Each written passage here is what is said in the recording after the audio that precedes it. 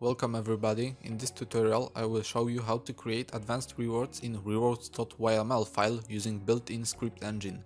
In this tutorial I am going to use VillageDefense, however it applies for both BuildBattle and MurderMystery as well. Script engine is a powerful thing that allows you to execute Java code. To create simple script reward we must use script prefix to indicate that we are using script parser. Of course, we can apply chance prefix as well if you don't want to execute a reward every time. To create basic script, we must know basics of Java, but you can follow this tutorial to understand how script parser works more or less. Let's start with variables script parser provides us. Player is a variable of bucket player object. With it, we have access to all player object methods like send message or chat, or adding items by getting player inventory. Server is a variable of bucket server object. With it we have access to server methods like broadcast message or dispatch command. Arena is a variable of our minigame arena. Our every plugin usually have same base methods for arena like get maximum players or get map name.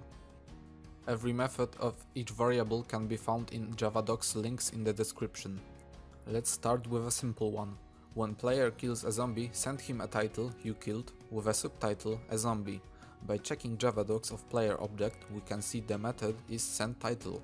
Title and subtitle are our messages. Fade in is time in ticks to show title. Stay is how long it will be displayed, and fade out is fade time of title. We'll leave fade values on 0 and stay value on 30 ticks, which is 2 seconds. To use color codes, we must get paragraph character. It's discouraged to use it in plugin development because we use chat color class instead, but here to simplify things we can use it. Let's try it now.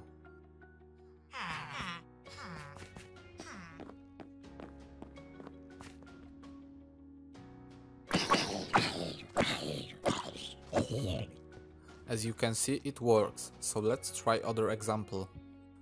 When player kills a zombie, spawn a golem for player at arena spawn location. Firstly, we must know that arena object in VillageDefense contains method spawn golem with arguments spawn location and owning player, and that arena has get start location method. With that knowledge we can use this method. That's it. Now each time player kills a zombie, golem will spawn at the start location. Let's try it.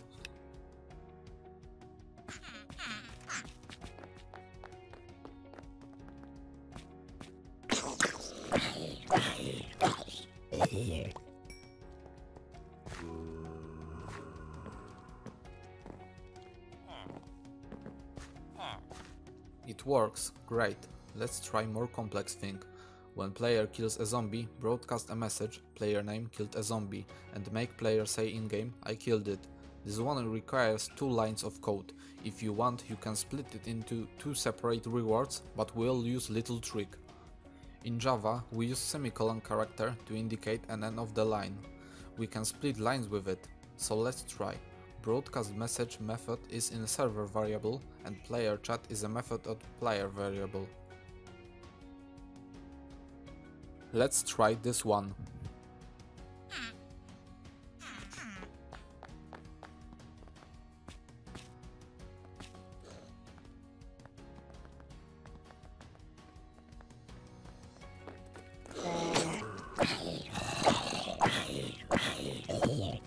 As you can see, it works as well.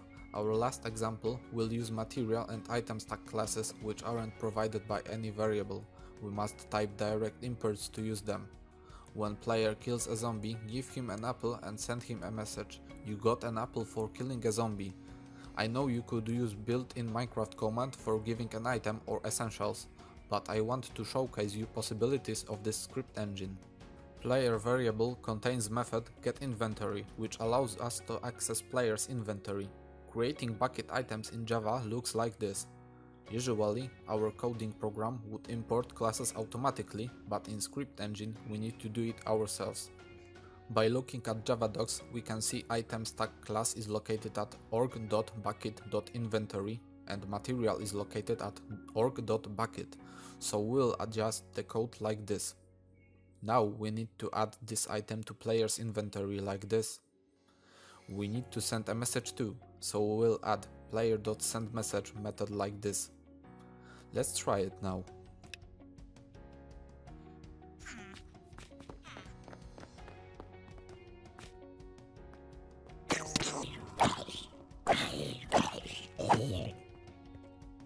As you can see, it works great. That's everything this tutorial covers. If you want to master script engine, just remember to use Javadocs links in the description so you can know what methods you can use to make your game rewards better. You can even use methods of other plugins if they provide simple API, so feel free to try it yourself. If you have any problems with script engine, just join our Discord server for help, link in the description.